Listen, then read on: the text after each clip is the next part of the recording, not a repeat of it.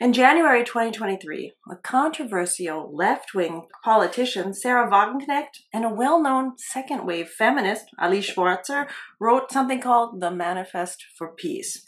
And later, in interviews on political talk shows in Germany, there was an alarming both-sidism, and there was also a downplaying of the rape of Ukrainian women.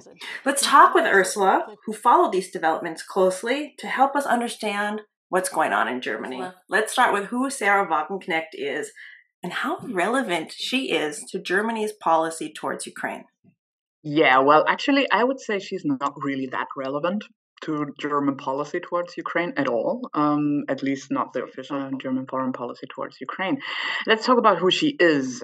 Well, she's an icon of the far left in Germany. If you notice her appearance, she even dresses like Rosa Luxemburg, right? So she's a well-known figure, but she's also a controversial one, also within the left. She grew up in the GDR, and she's a very famous member of what was called the Communist Platform within the left party.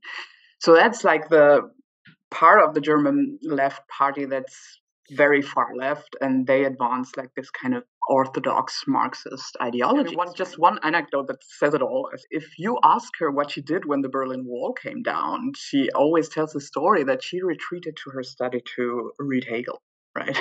Which is unbelievably pretentious, but also it tells you a lot about her ideology, right? That she was, well, a socialist and also someone who was feeling quite comfortable in the GDR. So when the Berlin Wall came down and the GDR ceased to exist, for her, it was the end of the world, basically, a little bit. So yeah, she's one of the main figures in the far German left, but she's not at all representing a majority in the German public at all. Want to know more about what's shaping German foreign policy towards Ukraine? Watch the whole interview with Ursula Stark and subscribe to my YouTube channel.